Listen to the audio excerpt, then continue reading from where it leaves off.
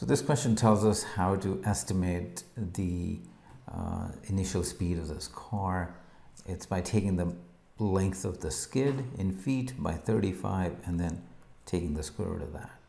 They're asking which of the following represents that estimated speed when the skid was 108 feet. So all you have to do is to replace it with 108 and then simplify this so that you can check with the answer. So you'll see this has been simplified. So let me see what this is. 5 times 7. I'm trying to factor this.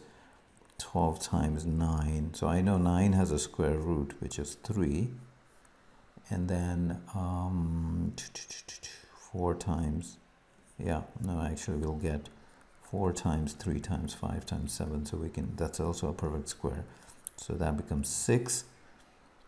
And then this is 105. So the answer would be 6 times square root of 105, which is choice H.